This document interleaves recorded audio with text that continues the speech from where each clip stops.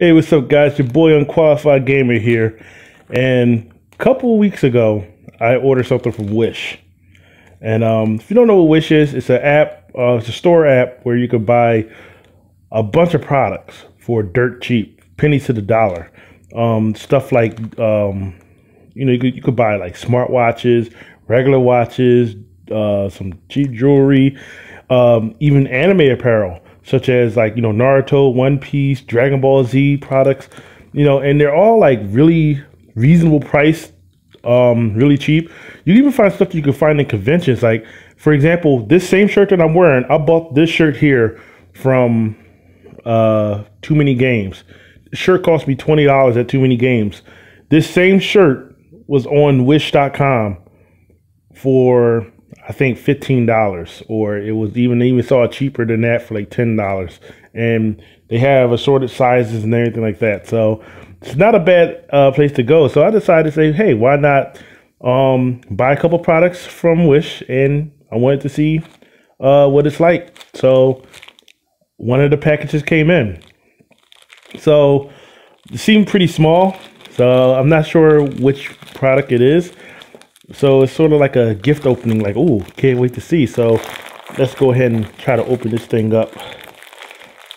Give me a second here. All right. So we got the package open. And let's see what it is. Oh, it's the watch. Cool. So I did buy a watch from Wish. Not as what I expected, to be honest. But this watch only cost, like I said, it only cost me a couple dollars. Like I think no, it actually cost me like 90 cents. So I bought this watch from Wish. First they did give me the wrong color. As you can see here is green. They gave me a green watch, which I think I've ordered orange, but they gave me green. And they have, okay, so I got to take this little stopper off right here. And then I can push this down. So the watch works. See if you can shed some light into this. I don't think it has. So, yeah, the watch is only good to tell the time. Oh, wow. Yeah, that's actually painted on. Yeah, this is a very cheap watch. From the picture that is shown on the website, it definitely looked like the inside portions of it looked like it was like actually little like motion, but it's actually just painted on it. The only thing that actually move is the hour hand and minute hand. I'm not really mad though, because it's like I said, it was only 90 cents. This watch right here was 90 cents. So definitely not mad. I mean, I'm pretty sure like if you have kids, this would definitely be good for, like nice little Pollyanna gifts, I guess. If you're that desperate for trying to figure out what time it is, you can, you could probably do something with it. See how this thing fits around my wrist.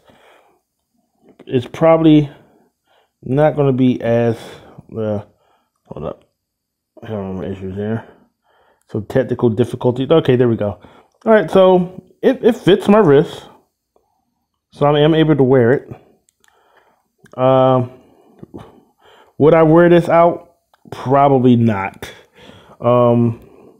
Maybe because on the picture it definitely looked like it was supposed to have more moving parts to it, but it didn't. I'm gonna put this on to the.